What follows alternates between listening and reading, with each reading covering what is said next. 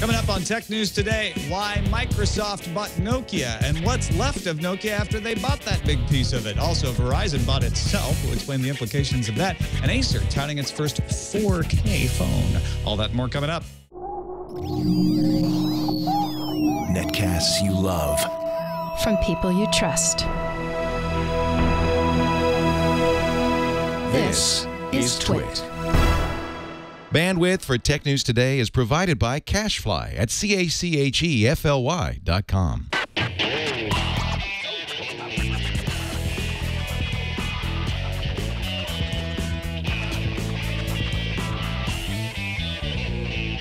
This is Tech News Today for Tuesday, September 3rd, 2013. Tech News Today is brought to you by GoToMeeting with HD Faces by Citrix, the powerfully simple way to meet and collaborate with coworkers and clients from anywhere. You can share the same screen and see each other face-to-face with HD video conferencing, even from an iPad. Sign up for your 30-day free trial today. Visit GoToMeeting.com, click on the Try It Free button, and use promo code TNT. Welcome to Tech News Today. I'm Tom Merritt. I'm Sarah Lane. I'm Ayaz Akhtar. And I'm Jason Howell.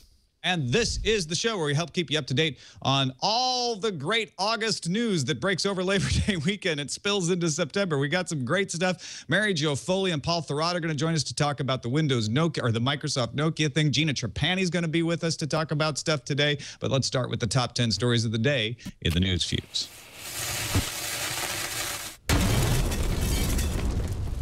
Microsoft announced it will acquire Nokia's Devices and Services unit for $7.2 billion U.S. Microsoft anticipates regulatory approval for the deal to close sometime in the first quarter of 2014. Nokia CEO Stephen Elop has stepped down to become executive vice president of Nokia's Devices and Services company and will make the move with the unit to Microsoft. He is considered now to be one of the frontrunners to replace outgoing Microsoft CEO Steve Ballmer. Microsoft will get a 10-year license to Nokia's patents and the brand names Lumia and Asha, along with the unit. Nokia will be led by interim CEO Risto Siilasmaa and continue with NSN, its mobile broadband network equipment division, HERE, its mapping technologies division, and Advanced Technologies, which combines R&D and patents together. But who really cares about Nokia and Microsoft when we find out that Verizon Wireless is now fully owned by Verizon? Yes, British cellular company Vodafone has sold its 45% stake of Verizon Wireless back to Verizon for $130 billion in cash and stock. Vodafone bought its piece of Verizon Wireless for $70 billion over 10 years ago. The purchase is expected to close by the end of Q1 2014, pending regulatory approval. Amazon announced a new service called Kindle Matchbook that will offer buyers of physical books Kindle editions at a steep discount. Prices range from free to $3, and you'll be able to get that price on new books you bought from Amazon dating back to 1995. Amazon also accidentally announced its next Kindle Paperwhite by posting the product page for the new device, then putting it back up. The new Kindle Paperwhite is up for pre-order. The device will cost between $119 and $189 depending on the model you buy. The new Kindle Paperwhite has a new display technology that should have better contrast and an improved light source. It's going to launch on September 30th. Spotify has a new feature called Spotify Connect that stores information about your listening sessions remotely, making them device independent. For instance, you could switch your music listening from your phone to Spotify Connect compatible speakers without stopping playback. Spotify Connect will not work on the free account, though. You'll need to fork out some cash for a premium account if you want to use it. Good news for sports fans. The upcoming Xbox One will feature improved applications for both ESPN and the NFL. The new ESPN app is designed to provide a personalized experience, highlighting content that's relevant to a user, like a specific sports league or teams to follow, and clips and highlights and news shown when they log in. The new NFL app will focus on news and video as well, plus access to NFL Network content and the NFL Red Zone. Ooh, Red Zone. Ahead of IFA, Acer announced a couple of new devices. First up is the Acer Liquid S2 6-inch smartphone, and Acer says it's the first smartphone that can record 4K video. The Liquid S2 will also have 16 gigabytes of storage with the option to expand that up to 128 gigabytes. If a 6-inch device is just too darn small for you, Acer also announced the Iconia A3 10.1-inch tablet. It's running Android 4.2, has plenty of ports, including a micro HDMI port if you want to attach that tablet to a monitor or a television. The A3 also packs in Dolby Digital Plus for virtualized 5.1 audio out of a tablet. We're getting a lot of announcements in front of IFA in Berlin. Lenovo announced a refresh to its Ultrabook line, along with new Haswell-based T440 and T440S from $1,149. Comes the X240 from $1,099, and all of those will be available in October. The mid-range S440 and S540, the company's first 15-inch Ultrabook aimed at business, will be available in Germany later this month. Microsoft has stated in the past that users will be able to expand the Xbox One's internal 500-gigabyte hard drive with an external USB storage, but not at launch. Xbox Community Manager Larry Major Nelson Herb said that while the external storage feature is being worked on, quote, "My understanding is that the feature will not be there at launch because the team's working on other things. It's definitely on the list. I don't know when it'll come in, though." Yeah, well.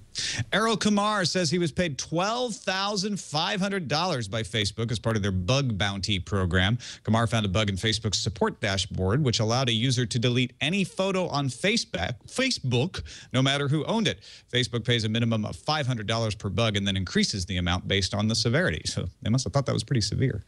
Google's Sundar Pichai has confirmed that the next version of Android will not be called Key Lime Pie, but it will be named KitKat. KitKat is the code name for Android 4.4 and not Android 5.0. There's now a giant KitKat-based Android mascot on the Google campus. Google says, quote, "It's our goal with Android KitKat to make an amazing Android experience available for everybody." Yay, amazing. Chocolate. They must have had to do a licensing deal or something. Kidding. This episode of Tech News Today is brought to you by GoToMeeting with HD Faces by Citrix. Meetings are essential to the way we work. It's an opportunity to share your ideas, to problem solve, develop creative solutions. But if your team is spread out in different locations like ours is, coming together can be almost impossible. But it's not impossible if you use GoToMeeting with HD Faces by Citrix. It's the powerfully simple way to meet and collaborate online. We use it to do planning meetings because our advertising clients are in one part of the country. We're in another part of the country. In fact, staff members are traveling. They're all over the place. And it allows us to get together and talk about things and make sure you see that somebody's understanding you. It's not just about seeing the faces. That's cool and all, but it's about seeing that nonverbal reaction, the nodding of the head, the look on the face of understanding. That's key to making sure a meeting goes well. So no matter where everyone is located, GoToMeeting lets you share the same screen. You can demo your product, make it easier to be on the same page, and you turn on your webcam. You can see other faces in HD video. So it's really easy to launch. It's like, well, wait a minute, I don't know if this is going to work. No, you join a meeting from anywhere. You can use your computer, you can use your phone, you can use your tablet, you can even present from your iPad. Try GoToMeeting free for 30 days. For this special offer, visit gotomeeting.com, click the Try It Free button, and use the promo code TNT. Remember, use that promo code TNT. GoToMeeting. Meeting is believing. And we thank Citrix for their support of Tech News Today. All right, we're going to get to the amazing Gina Trapani in a minute, but we had a little special report right before we went live with Tech News Today with Paul Thurrott from WinSuperSite.com and Mary Jo Foley from AllAboutMicrosoft.com. Of course, hosts of Windows Weekly right here on Twit as well. The big news, of course, Nokia being sold in part, the devices and services division, to Microsoft. And as we mentioned in the news fuse, Microsoft is getting a 10-year non-exclusive license to its patents, to Nokia's patents. Microsoft will grant Nokia reciprocal rights to use its location-based patents. Microsoft gets a 4-year license to HERE. But most of all, they get the majority of that devices and services unit, the manufacturing arms, the plants, the factories, most of the designers, we'll talk about that in a second, and the Lumia and Asha brands. And Nokia will allow Microsoft to use the Nokia name on the feature phones for a couple of years, but Nokia will not be allowed to use the Nokia name on their own mobile devices until 2016. December 31st, 2015 is when that goes into place. So, Mary Jo, right before we started, you mentioned that one of the Nokia designers has already announced they're leaving. Yeah, I just saw this news. It's on WP Central, actually. They, how do you pronounce this guy's name? Here's the question. Marco Atasari, I believe. Good call. I'll buy it. Yeah. This is Nokia's top designer, and he just announced he's leaving Nokia this November. So that's kind of an interesting development given what just happened this weekend. So 31,999 employees then. There you go. will go from Nokia to Microsoft, including Stephen Elop, who is stepping down as CEO and becoming the head of that division. I thought it was interesting. Julie Larson-Green, who is in charge of the Devices and Studios division, apparently will be reporting to Elop. Paul, we talked about this a little in the special report, but how does this affect Elop's candidacy for the CEO position, replacing Steve Ballmer? So I don't think it affects that. I think there's still a 50-50 chance or whatever it is for Elop to move into that position. And I have to think that he's a serious candidate for the job. I mean, I think opinions differ about whether he is qualified for that or the right guy for that or, will become the CEO. But I don't think that his taking that position as the person in charge of devices in charge of devices impacts that at all. The big question I think everybody has is, why does Microsoft do this? $7.2 billion is less than Nokia paid for Navtech in, 2007 when they acquired that. And they're holding on to the mapping technology. Nokia is going to keep that part of it. What does Microsoft get out of this? Yeah, a lot of people have been asking me, why didn't Microsoft actually buy out the HERE technology? Because they could really use that mapping technology, especially in conjunction with their own Bing Maps and Bing Search. I'm guessing Nokia didn't want to sell that. They thought they could, keep the other part of the company in business by licensing that out instead. I would totally guess that Microsoft made a bid to try to buy that outright, but they did not get it. And search, the whole geospatial and search technologies, there's a very nice dovetailing there, but Microsoft is at least going to be able to modify the HERE technology. They said it's not an exclusive deal, but they'll be able to make changes to that core technology and then use that across their own devices, not just phones, but also PCs, tablets, probably the Xbox in some way. So that's going to be a pretty interesting thing to watch where HERE goes now. Paul, what do you think? Yeah, I think it's absolutely the case that Microsoft wanted HERE, would have benefited greatly from owning that, and that Nokia did a little bit of math on each one of their various properties and did the right thing for themselves financially, which makes perfect sense. And in the case of HERE, that meant keeping it and licensing it. And we talked earlier on the special show that the Nokia that moves forward from 2014 on is a much smaller and very different company than the Nokia we've known in the past. And when you make those comparisons with like Navtech from years ago, I mean, that version of Nokia was a much bigger company that had no idea, that the future was coming in the way that it did. I mean, things change, and so Microsoft buying Nokia for less than it spent on Skype is kind of amazing too. When you think about it, Skype sold for $8.5 billion. $8.5 billion. $5 billion, yeah. Yeah, as compared to, say, 7.2 for what they're paying for Nokia. I wonder if the writing wasn't on the wall, as much as Windows Phone has been growing, that this was not going to work. And in fact, Nokia's interim CEO, Risto Silasma, talk about having a good name to pronounce. I apologize, Mr. Silasma, about what I've just done to your name. He said Nokia alone does not have the resources to fund the required acceleration across mobile phones and smartphones, especially as we have great opportunities in our other businesses as well. I thought that was an honest and semi-startling admission. Although he's been pretty humble, I guess, his whole time at Nokia. He often talks about the challenges, and he did give that very honest assessment about Nokia's prospects, within that first year of his tenure as CEO there. But yeah, certainly Microsoft is a company of a vastly bigger size, has much more in the way of resources, financial and otherwise, than Nokia. And I think that the math finally caught up to them as an independent entity as far as smartphones, where they were seeing a lot of improvement, but were never really making major headway against the competition and weren't making money per each handheld sold, which you can only run like that for so long. Microsoft. Oh, go ahead, Mary Jo. No, that wasn't me. Somebody else was speaking.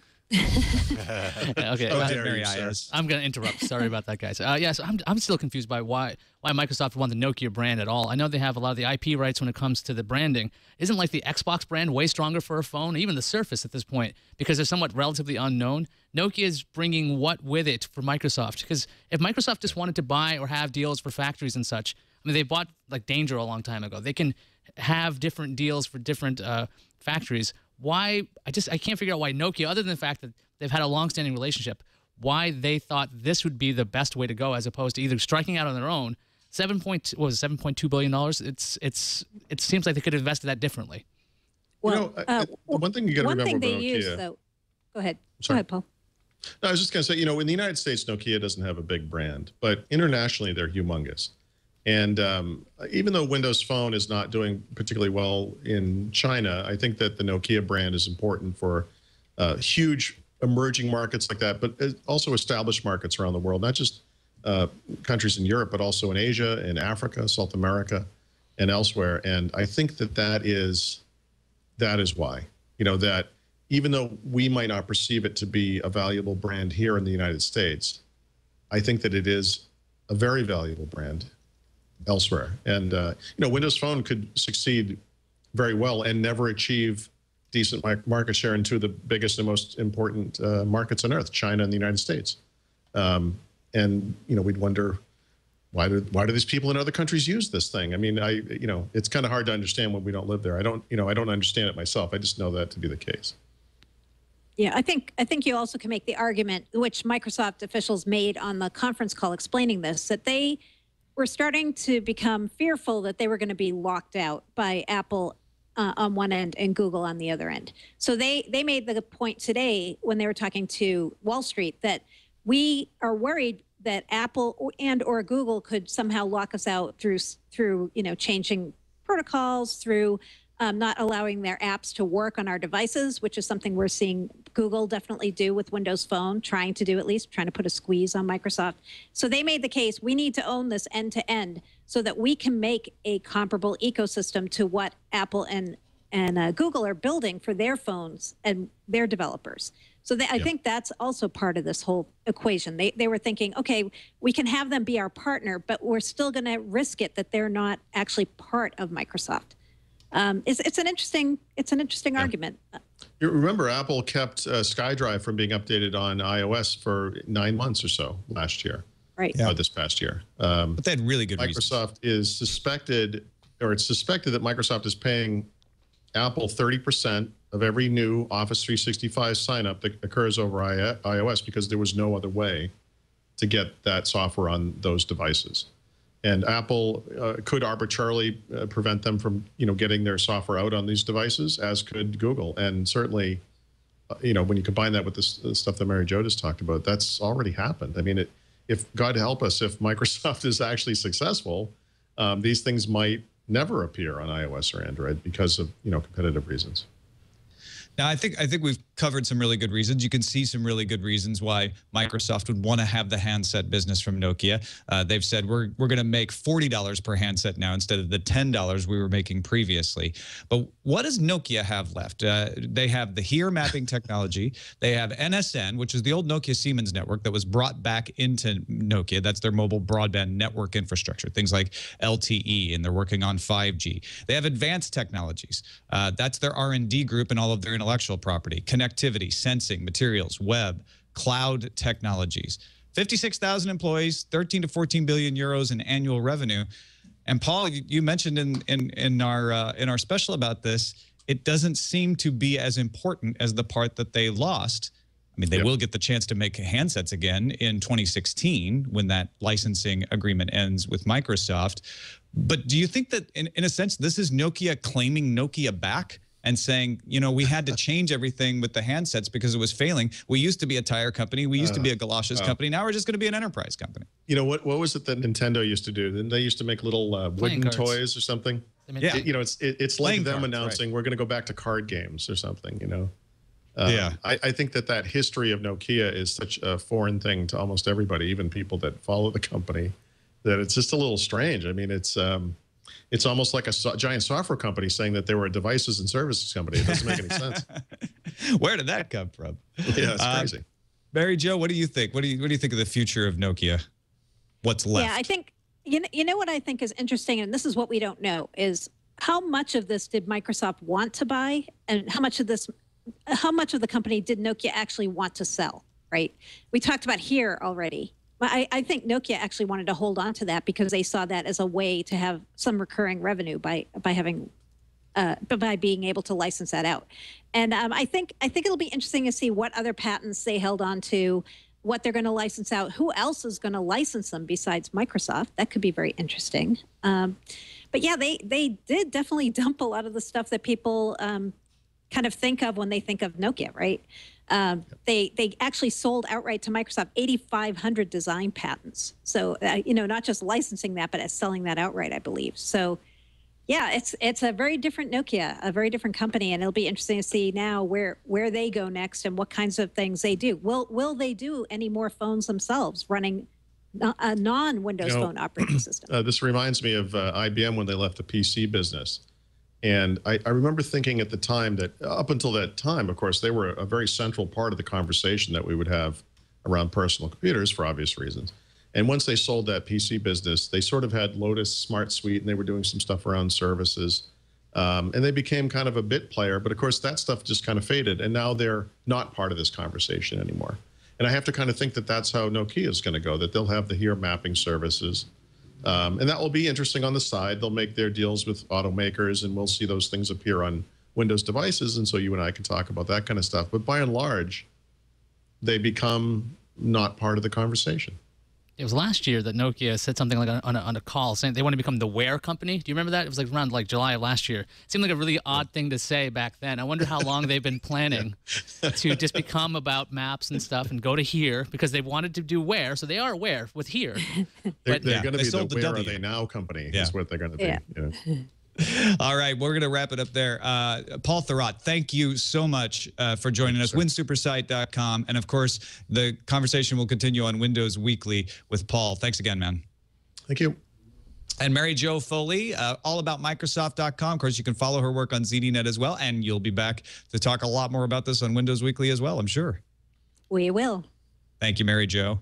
Thank you. You know, the stock prices of these two companies are interesting to watch. Nokia's bounced up. Microsoft's bounced down on the news. That's interesting. But as I mentioned, if you want more about this, Windows Weekly this Thursday, and of course, Mary Jo, Paul, Ayaz, and Sarah and I all sat down before the show. There's a special up at twit.tv/specials, or will be up soon.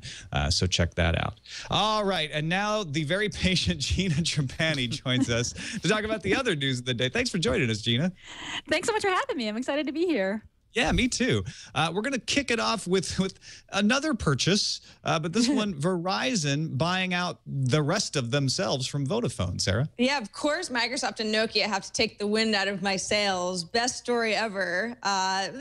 We talked about this, was sort of long rumored. Was it on the table? Was it off the table? Turns out it is official. Verizon Wireless has bought back Vodafone's 45% stake in Verizon Wireless, which is its US a wireless arm, for $130 billion in cash and stock, which just happens to be the third largest corporate deal of all time. So how about that?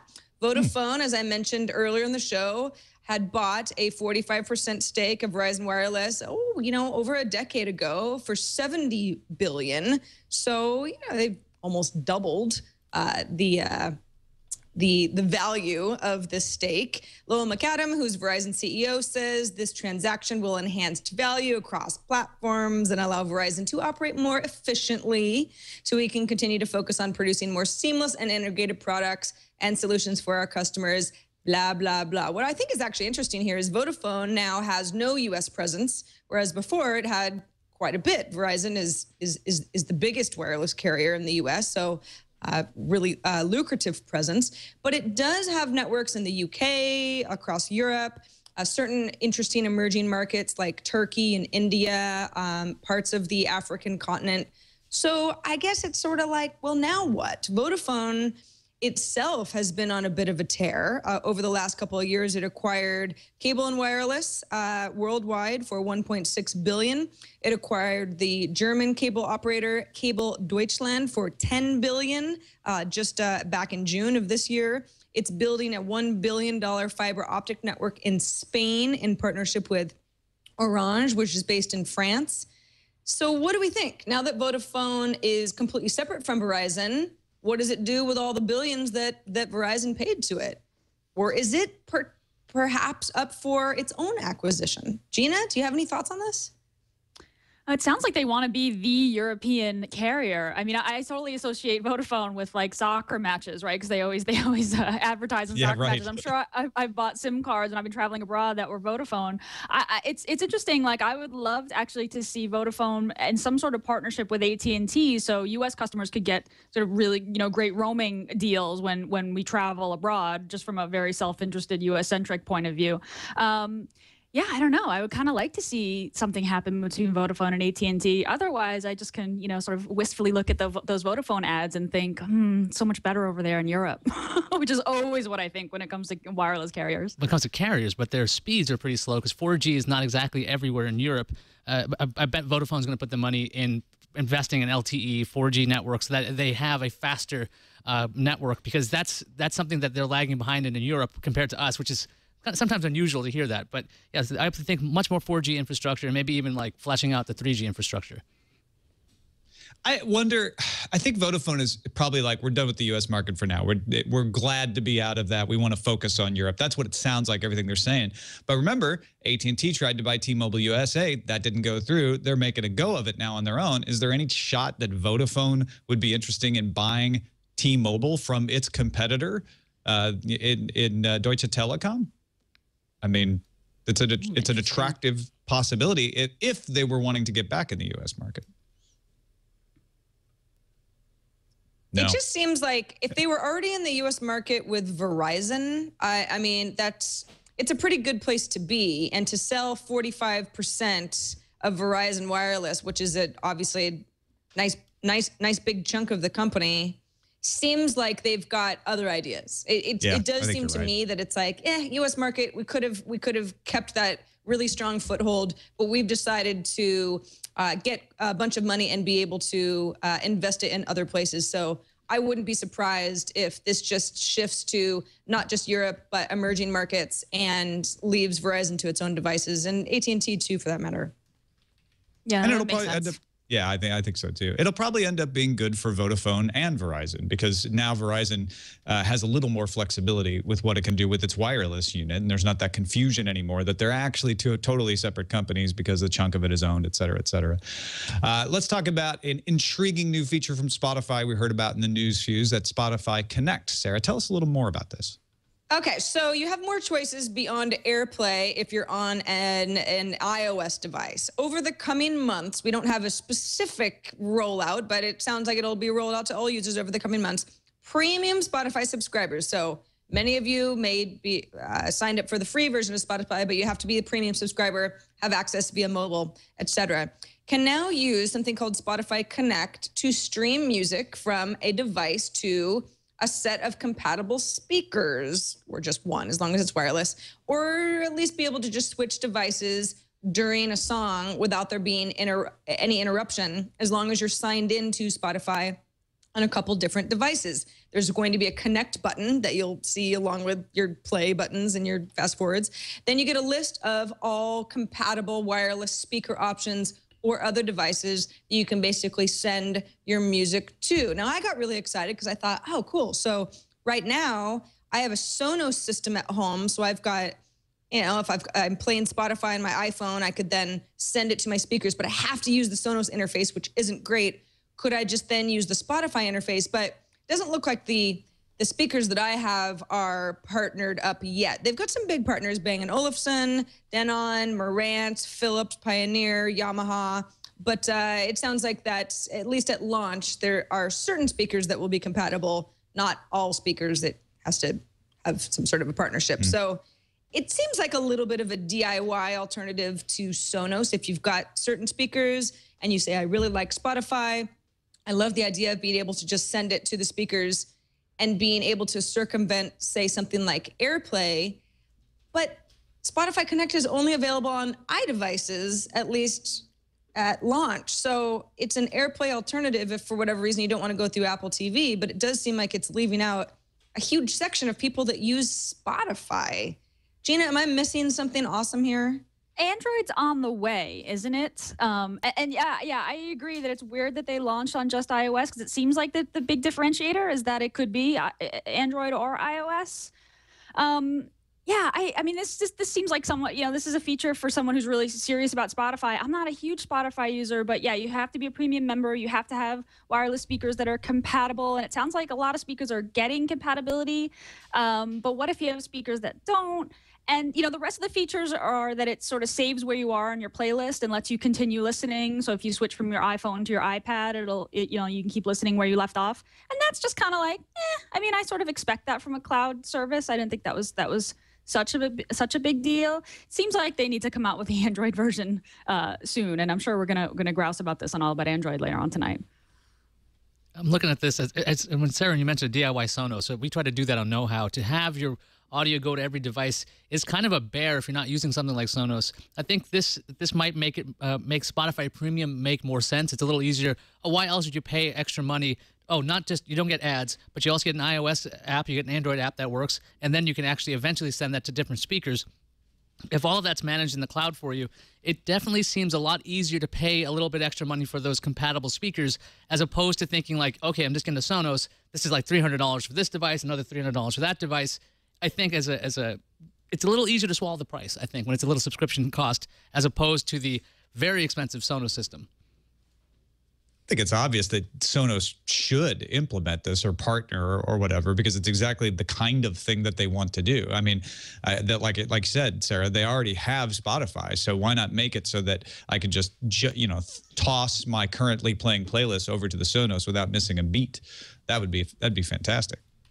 Yeah, it's interesting that there were some whispers of, Spotify is going to pull support for Sonos, and they're basically building a Sonos competitor. And the company did say, to clarify, we don't really have anything to say about it except that we will continue to have a relationship with Sonos. But yeah, that's one of the weird things about Sonos, is that you have to do everything within the Sonos interface. It's almost like its own really bad cable on-screen DVR type thing. Yeah, exactly. I mean, it's not fun to use, but it works really well if you don't want to look at it. But it's like Spotify seems to be building a competitor, but then you're tied to Spotify. And hey, if you're a loyal Spotify person, Gina, I'm kind of with you. I think it's a great service, but I'm not an everyday Spotify user. That's great, but these things change so rapidly, especially in the whole streaming music space. I would be really reluctant to spend a bunch of money on a fancy wireless speaker that's not going to be able to wirelessly connect to some other service. Yeah. It's definitely a lock-in thing. It feels like they're trying to get you to lock in something that I wouldn't necessarily be willing to go yet. And and it not being on Android is also a blocker for me as well. Yeah, absolutely. It feels like something that is meant to bring people from the free level to the premium level, but maybe only attractive to people who already value Spotify enough to pay for the premium level. So maybe it has the effect of keeping them there. I don't know. Amazon's got a new program that will make it cheaper for you to get an ebook when you've already got the Dead Tree edition. Yeah, the more I say this name, the weirder it sounds. The Kindle Matchbook is the program that lets you, if you bought a book on Amazon, I'm a Matchbook Pro. Well, no, it's not a Matchbook, not a MacBook. Sorry, now you got me confused. The Kindle Matchbook service, excuse me. If you bought a physical book from Amazon, you'll be able to get Kindle editions of those books for a discount, a steep discount. It could be free, $1, $2, or $3. Amazon will let its customers buy Kindle editions that they purchase in print as far back as 1995. That's back when Amazon opened, back when they sold books. They were just a bookstore back then. The discounted Kindle edition prices apply to book purchases made in the future as well. So when you buy books, you'll be able to do this.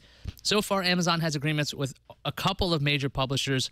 HarperCollins was the only publisher Amazon was willing to name, and they're going to offer their titles through Matchbook. Amazon hasn't told, this is in the New York Times article, Amazon hasn't told most publishers about Matchbook yet and hope to sign up more to get into the program. And the program starts in October. And Russ Grandin, I can't say this guy's name. Grandendetti, vice president of Kindle content, predicted there's going to be more than 10,000 books available when Matchbook launches. Gina, do you think Amazon's going to get these people on board for this? Because they didn't apparently tell the publishers. That is just weird, weird. This is a terrible name. I think it's a good idea. The way that they're managing the relationships with the publishers, very, very strange. Yeah, the name is terrible. Like, burn all the books, right? I mean, don't you just imagine, visualize a matchbook.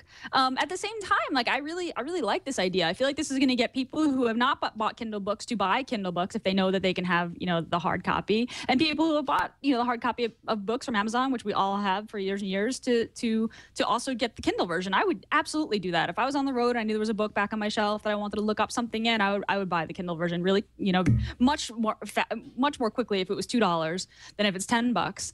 I don't know if publishers are going to jump on this. How would you feel about this if you're a publisher? I think Matchbook will kindle my fire for rereading old books that I have purchased in the past. Rekindle your fire. It's like the morning of bad names. I'm not going to. Kind of is. Seriously. Yeah, don't get that Kit Kat anywhere near that. It's going to melt, okay? Oh. No, I mean, this is just this is doing what they did with the MP3s already. They said, hey, you bought these CDs from us. We're going to match that. We're going to give you the MP3s in your account.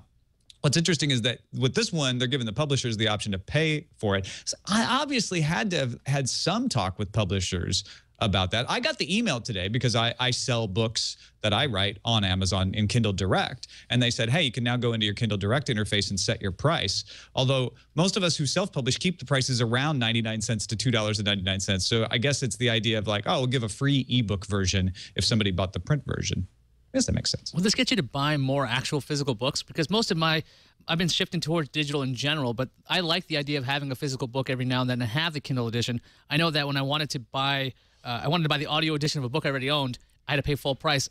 I'm probably more likely to get the physical book for certain books if I want to hang on to that. Do you think we're going to see an uptick of physical book sales?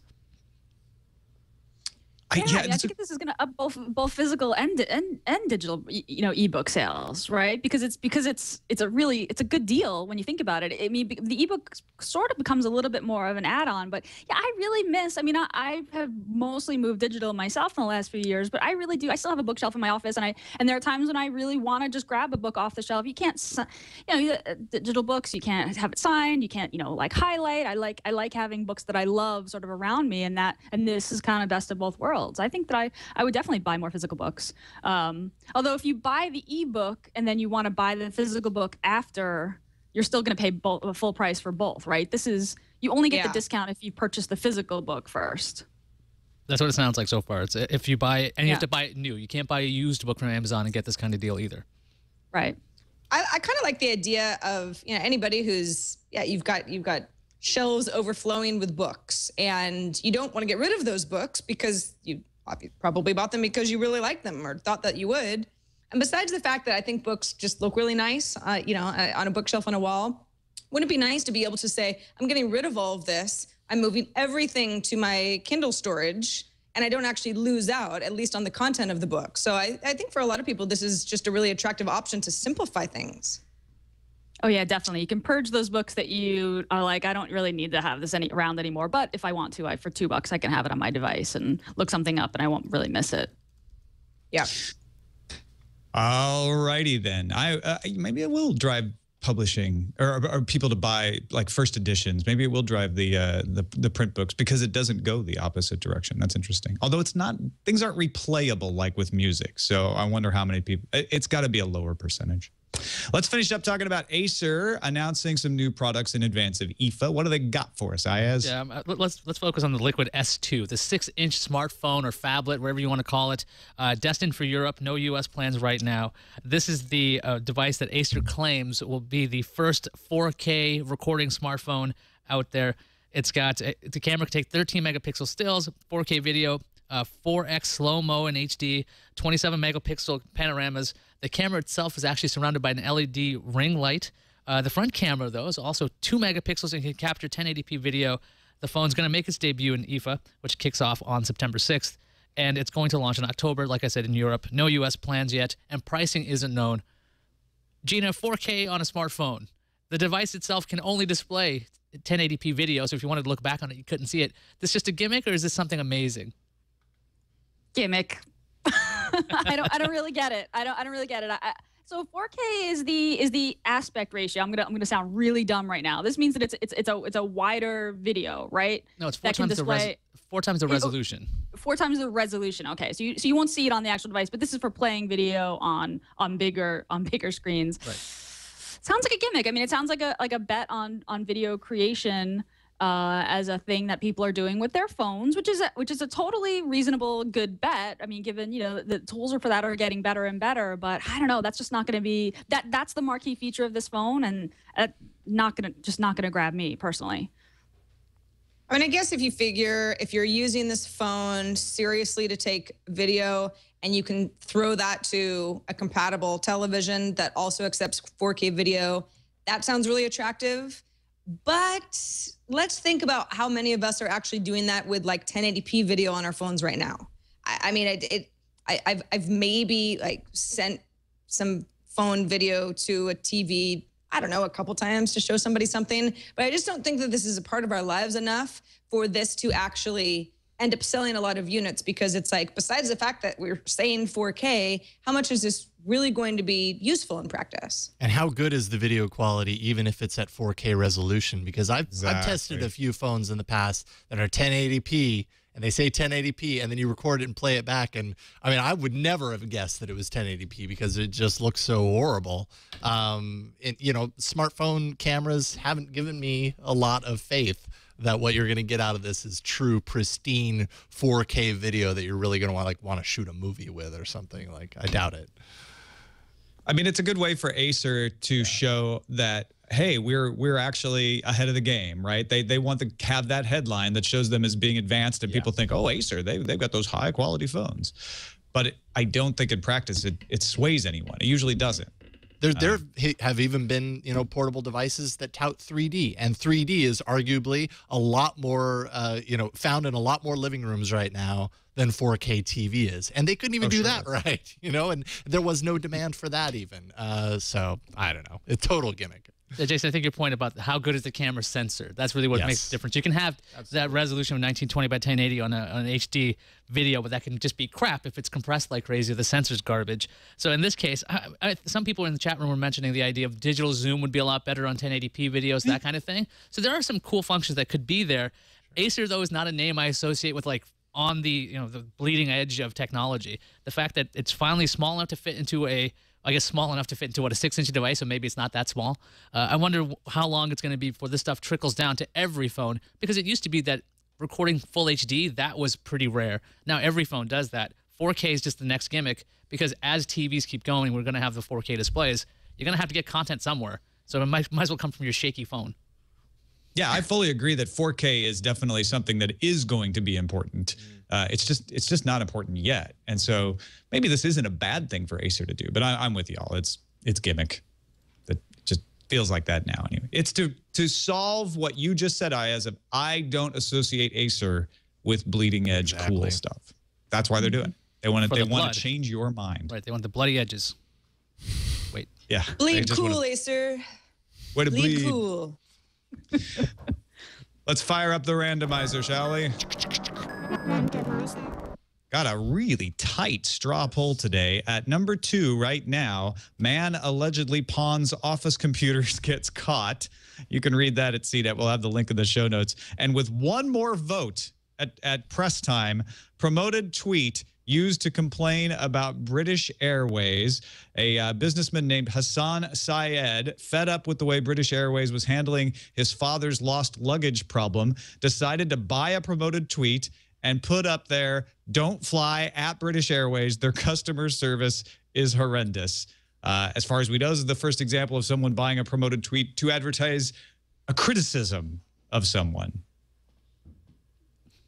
I wonder how Twitter's partners are like taking to this, by the way. They're like, wait a second. I know Twitter wants to make money, and I know they want to have us pay for promoted tweets, but do they have to does British Airways have to outbid this guy to make sure this goes away? Or like, how does this even work if you're like Twitter proper? It seems like one of those things that, go ahead, Gina. No, go ahead. I was going to say, this seems like one of these things that just has sort of fell through the cracks because promoted tweets are still somewhat in their infancy. I mean, if Twitter and British Airways want to work together in the future in any capacity, they have to make sure that these sorts of things don't end up getting promoted. I think even if an individual could outbid a company that could possibly have a relationship with Twitter down the road, it's probably not going to happen. I love that this is like the perfect manifestation of first world problems. It's like man with lots of money, like gets mistreated by airline, and not only does he complain about it on Twitter, but he pays to have the tweet promoted, complaining about it. And the BBC story estimates he spent less than $1,000, but you know, around $1,000. And British Airways has taken to Twitter to say sorry for the delay in responding.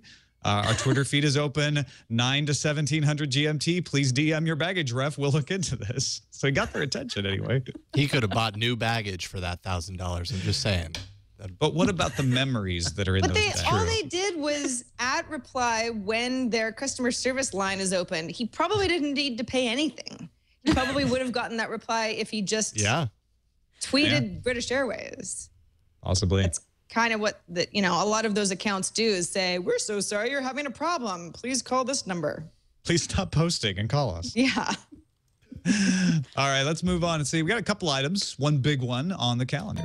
Actually, two big. Yeah, really. Samsung's Unpacked 2 event is tomorrow, Galaxy Note related. TNT is actually going to go live an hour early because we want to cover the event live at 10. So anybody who can join us at 9 a.m. Pacific for regular TNT, we'll give you more than we usually do on Wednesdays. Yay! Also, Apple has sent out official invites for its iPhone event on Tuesday, September 10th. We will, of course, be covering that live as well as we always do on Twit.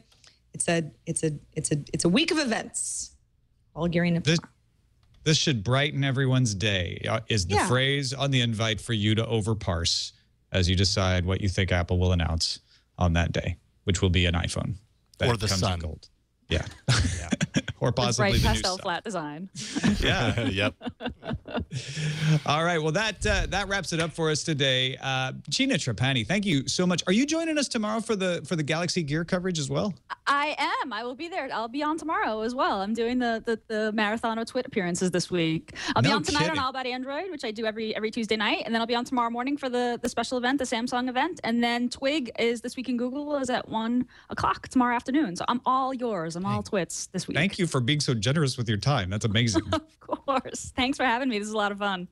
GinaTrapani.org is the place to go. What do you got going on? Anything else besides being on Twit constantly to talk about?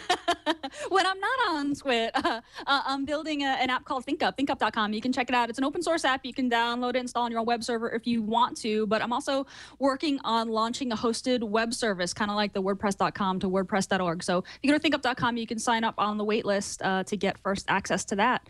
Right now, we'll hopefully be launching the next few months. So keep an eye out. ThinkUp.com, you said? Yep. Is where you sign up for the hosted service as well? Mm-hmm. Oh, yeah. Yep. I'm in. I'm a big ThinkUp fan. Awesome. Yes. Thank you, Tom. You've been such a good supporter. Absolutely. Well, you make good things. How could I not? Oh, thank you. Thank you. Thank you, Gina. Thank you, folks, for watching or listening. You can go to our subreddit, technewstoday.reddit.com, if you would like to support the show by giving us some information about what you want us to talk about. Submit some links, or even more important, vote on the links that are in there. Say, yeah, I want you to talk about that. Vote it up. Yes, that. You can even vote down. Say, no, I don't want you to talk about that. It's all at technewstoday.reddit.com. You can find us on the web at twit.tv/TNT. You can email us, tnt@twit.tv, and you can give us a call and leave us a voicemail at 260-TNT-SHOW. As Sarah mentioned, we'll be a little earlier live tomorrow, and Aaron Newcomb will be our guest. We'll see you then.